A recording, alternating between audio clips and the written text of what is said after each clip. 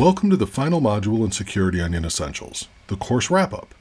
We're going to review what we learned, and then we'll talk about some additional resources that can help you to take the next step in your Security Onion journey. So what did we cover in our time together? First was the introduction module, which covered some background information about the Security Onion platform, the components that make it up, and how they fit together to provide deep visibility into your environment. Next, we discussed the installation process for Security Onion. We installed an evaluation node, which is a very basic version of the platform intended for trying out its capabilities. Good news, though, the same installation and deployment methodology applies to the more robust architectures as well, so the experience that you got here will be useful for planning a home or enterprise deployment.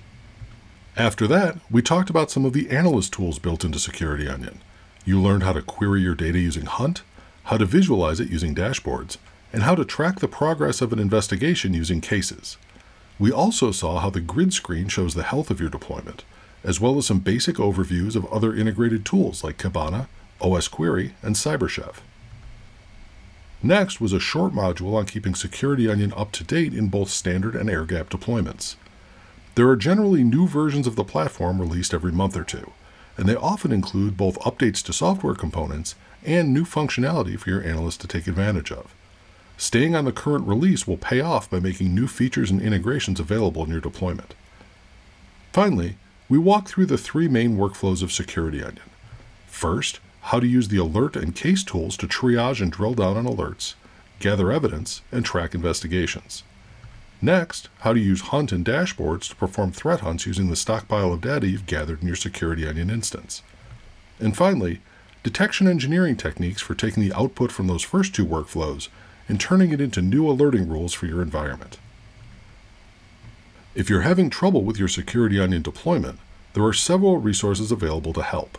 SecurityOnion.com/help will bring you to the help section of our documentation, with a frequently asked question list as well as some common troubleshooting steps that may help to resolve your issue.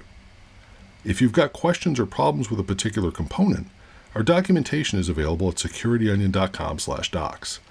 Now, I may be biased, but I think our documentation is really excellent and thorough, and it's a great resource for understanding the platform as a whole. Finally, if you need some outside expertise, feel free to start a new thread on our community discussion forum at SecurityOnion.com/discuss. Make sure that you read the suggested posting guidelines there to verify that you're including all of the information that the community members might need to understand and diagnose your problem. If you're interested in our professional services offerings, these links may be of interest to you.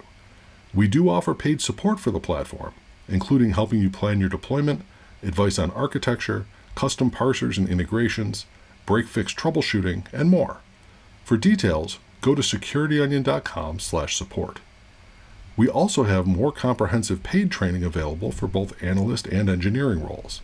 This includes recorded on-demand training, as well as in-person instructor-led training.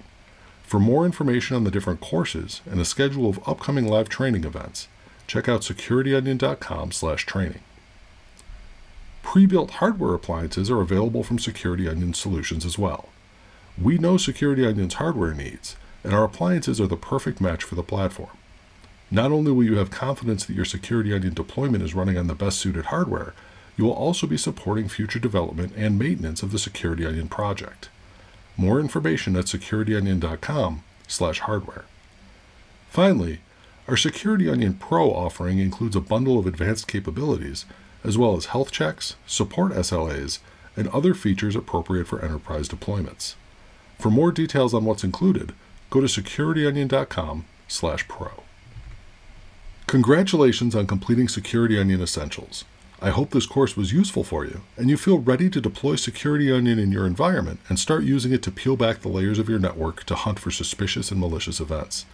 Please feel free to follow us on social media. We're at Security Onion on most major platforms, for more news and for updates on the platform, as well as information about events like our annual user conference.